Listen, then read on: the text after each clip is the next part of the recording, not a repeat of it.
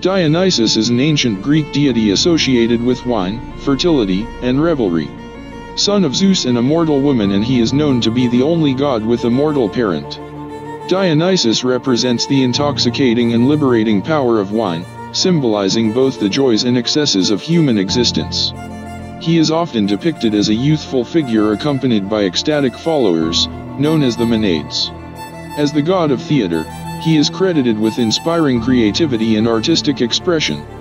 Dionysus serves as a bridge between the civilized world and the untamed forces of nature, representing the transformative and unpredictable aspects of life.